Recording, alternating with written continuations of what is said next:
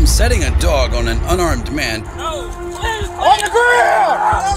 On the ground! to placing a child under arrest, Oh, please, give me a second, Jack.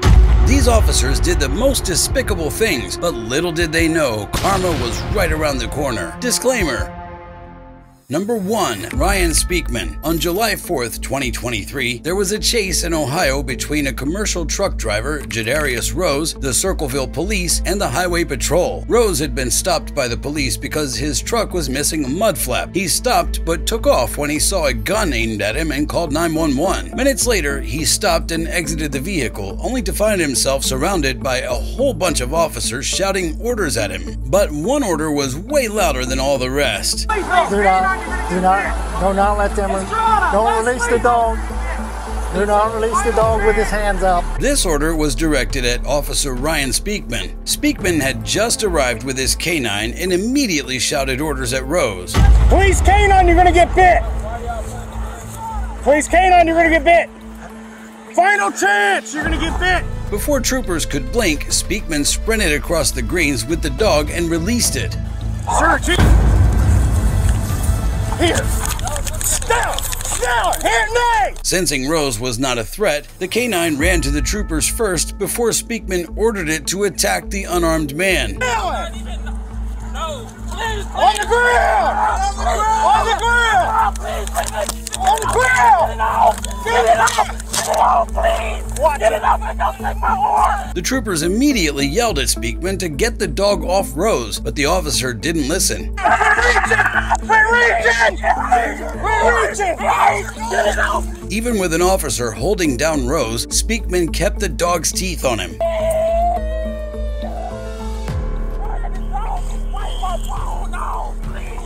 By the time the dog was taken away, Rose was in a horrifying state.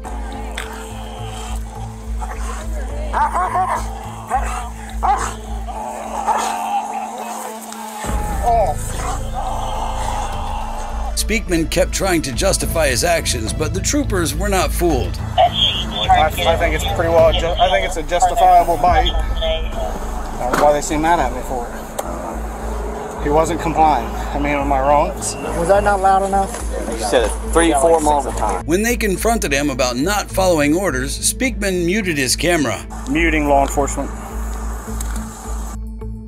Rose was taken to the hospital and later charged with failure to comply with an order. He's gotten a lawyer and is revving up for the mother of all lawsuits. As for Speakman, he's been kicked off the police department without the dog. If you think that's the only time officers have attacked someone who was complying, wait till you see what happened to this unarmed guy. But before we get to that, number 2, Officer Dennis Turner. Here's something you don't see every day. In September 2019, Kaya Roll, a 6-year-old first grader, was having a meltdown in school. During her tantrum, she kicked and punched a staff member. After taking the first grader to the principal's office, the school, Lucius and Emma Nixon Academy, came up with the wise idea of calling the police. Enter Orlando police officer Dennis Turner. He'd been with the force for 23 years. After discussing with the principal, okay, she's gonna have to come with us now. Okay, Kai, you Stand gotta up. go with them, baby girl. Stand up. Turner handed zip ties to his partner. The 6-year-old had no idea what was happening. What are those for? It's for Keep you. your hands, okay? Come over here, honey. As the officer tied her hands behind her back, Roll started to sob. No! No, I want to come on! No! Turner then led the 6-year-old out of the office and marched her through the school as she screamed and pleaded. Please let me go. Tell me what happened on the car, okay? I don't want to go to the police car. He ignored her pleas as he lifted her into the car and shut the door. I don't want to do this. No. Please.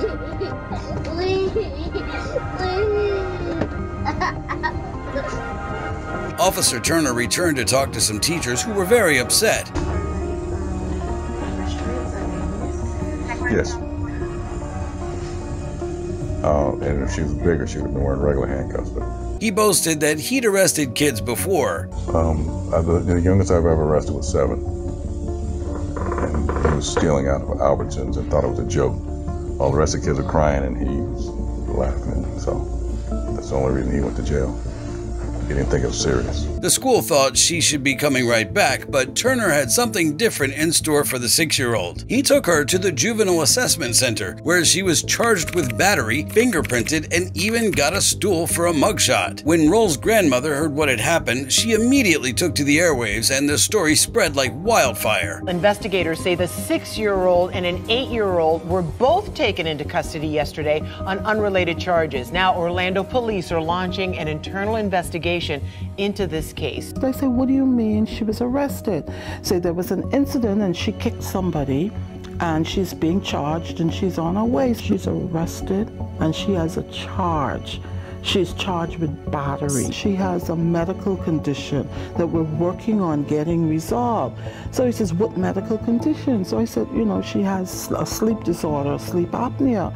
He says, well, I have sleep apnea and I don't behave like that. The state immediately dropped the charges against the 6-year-old, and her record was expunged. The criminal process ends here. I refuse to knowingly play any role in the school-to-prison pipeline at any age. As for Officer Turner, he was fired, and the department has been sued for $50,000. On behalf of myself and the entire Orlando Police Department, I apologize to the children involved and their families. We could not fathom the idea of a 6-year-old being put in the back of a police car. Getting tossed out for arresting a child is bad enough, but it's nowhere near as bad as what Officer Rodriguez did to an unarmed man. Number 3, Matthew Rodriguez. Jaquan Smith's day was not off to a good start. The 19-year-old was in the Warren Police Department jail after being arrested for charges involving carjacking and possession of weapons. But his day was about to get much worse. Smith was in the fingerprint room with Officer Matthew Rodriguez awaiting fingerprinting. The two appeared to exchange words when suddenly Rodriguez attacked the teenager and just wailed on him. 2 officers rushed in but did little to stop Rodriguez from punching the teenager in the back of the head and slamming it into the ground. And Rodriguez wasn't done yet. After dragging Smith from the floor by his hair, Rodriguez bundled him out and threw him headfirst into a holding cell, slamming the door behind him. Smith suffered a number of injuries from the assault. There were no broken bones. He did have, there were contusions, there was the head trauma from being, the blunt force trauma from being slammed into the concrete, from being punched in the face, which was another head trauma. This wasn't the first time the Warren police officer had been accused of using excessive force, but it would be his last. No one's above the law, including Mr. Rodriguez, who took an oath of office, and as such, he will be prosecuted just as anyone else would be prosecuted, but it gives a black eye to all law enforcement, and it gives a black eye to the ones that try to do their best every day. Rodriguez was fired from the department and charged with misdemeanor assault and deprivation of rights. Smith has sued the department for a whopping $50 million. Officers can do really foolish things in the heat of the moment, but what happens when they pull dirty tricks on purpose to get people in trouble? Number 4, Courtney Brown and Christy Wilson. There are many things you can use a coin toss app for, but you'll never guess what these officers used it for. In April 2018, Sarah Webb was speeding to work when she got pulled over by Roswell police officers Courtney Brown and her partner Christy Wilson. Webb was apologetic and tried explaining she was running late for work. You know how fast you were just going, ma'am? I'm so sorry, I'm late for work. But the officer wouldn't hear a word of it. So you could go over 80 miles per hour on 92? No, ma'am. Do you have your driver's license and your insurance card? Turn off the car and pass me the keys, please. After getting Webb's license, Brown headed to her patrol car. Then she revealed something unexpected. She had no proof Webb was speeding. I'm gonna take her probably for reckless. Okay. She flew past me going probably 80, 85 on 92 in the wet road. She said she's running late for work. I had to get up to 90 to catch her. I mean, I don't have any speed detections at the same time, but... Brown and Wilson couldn't decide what to do next. What do you think? So these law officers decided the only way out was a coin toss. Yes, you heard that right. Brown handed her phone to Wilson, who opened a coin flip app, and the two started speaking in codes. Who's that? A head, R tail. Okay. The two officers giggled, hearing the digital coin. Wilson told Brown that it was tails. This is tail, right?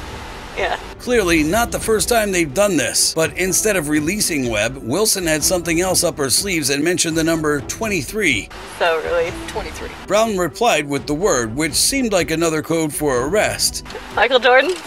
Hi. Then the two giggled as they came up with charges to arrest Webb. So I got too fast for, let me write this down. Too fast for conditions. Is it reckless? Yeah, you can do reckless, and then speeding. And you're just gonna have to mark the pace one instead of the... I mean, either way, the speed limit here is what, 45? Yeah, 45. She was going way.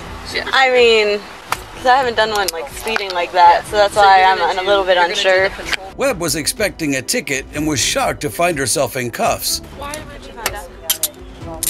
Step out of the vehicle. Turn around, put your hands behind your back.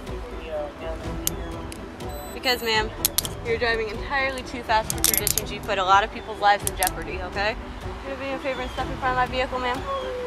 She cried all the way to the station, not quite believing what was happening. Are you kidding me? Are you kidding me? I really have to be at work. Is there any way I can just pay a ticket? She had no idea a coin had determined her fate. It was when the video got out 2 months later that Webb realized she was the butt of a very sick joke. They're very degrading and rude and mean. I was very angry and upset.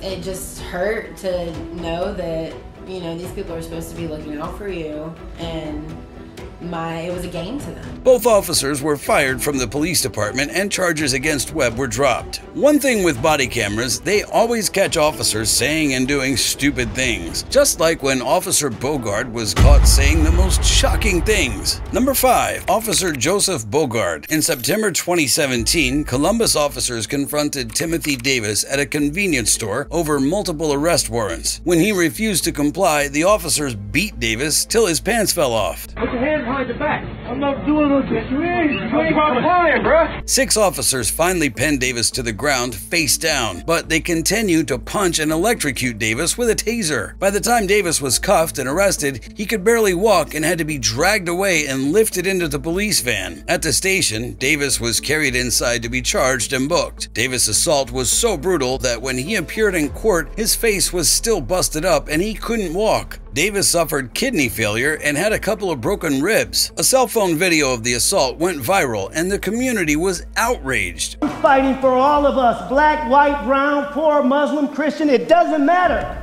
You ought to be ashamed of yourselves. That video was horrible. So we're giving you 7 days to explain this video to the citizens of Columbus. Investigations do take time, unfortunately.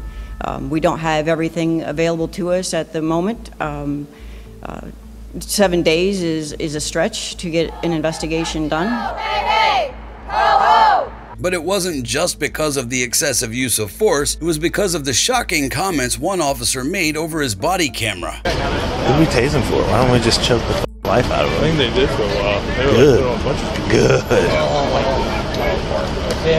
That's the voice of Officer Joseph Bogard, and that wasn't even the worst thing he said that night. While paramedics looked Davis over, he began gasping for air and calling for help. Stop trying to pull.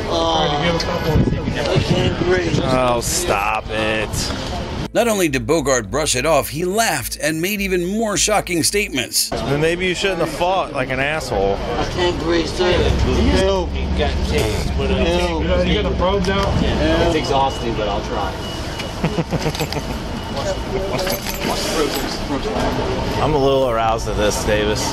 Just so you know, he's right this way, sir. He's one of those guys that I'd have to choke him. Yeah. Like you'd have to put him out. Yeah. No, I you have to fight him. You have to choke him. Yeah. No, I'm gonna for real armbar you, and then when that still doesn't work, I'm gonna choke the life out of you. And then while you're drooling on yourself. Bogard hadn't even been there during the takedown. He'd only shown up after the arrest, but this talkative mouth landed him in hot water. Bogard was suspended. The officer's been relieved of duty, taken his badge and gun away from him until we know whether or not those comments reflect the type of behavior that he exhibits out there on the street towards our citizens. As for Davis, he sued the department for excessive use of force and won a $225,000 settlement. If you think getting caught by your camera is rare, watch as one officer is caught literally red-handed by his own camera. Number 6. Marco Burke. Body cameras are supposed to catch perps in the act, but sometimes the perps are the ones wearing the badge. That's precisely the case of Marco Burke, a Middle Tennessee State University police officer. Just after midnight on May 10, 2018, Burke was directed to respond to a car crash involving a reckless driver. When Burke arrived, he found an abandoned vehicle. After a brief sweep of the vehicle, Burke returned to his car and reported nothing unusual going on. Just the vehicle is unoccupied. That's it. But before the end of his shift, he was placed under arrest and charged with 5 counts of theft while working. Why? Well, the car was bait, and the cameras it had captured Burke in a compromising position. But this story had started months ago when an AR-15 gun had gone missing from a police locker. Suspicion fell on Burke, but he denied it, so the police chief set up a sting to catch him red-handed. Was he going to report these items as being part of the inventory of things taken from that car? They'd hidden $1,100 in cash and bottles of OxyContin filled with sugar pills in the car and set up hidden cameras. But it was Burke's body camera that sealed his fate. It captured him rummaging through the bait car and picking the items that had been planted. Then Burke also grabs $1,100 cash and another bottle of pills. Moments later, he returned to his squad car where you hear the sound of shuffling papers, possibly counting his ill-gotten loot. That night, he was forced to explain to his wife why he wouldn't be coming home. I got caught up in something, and I got in trouble. I know what I did. He did his thing, and I got caught. I'm so embarrassed. Burke ended up pleading guilty to 3 felonies. It's hard to fight when you filmed yourself with your hand in the cookie jar.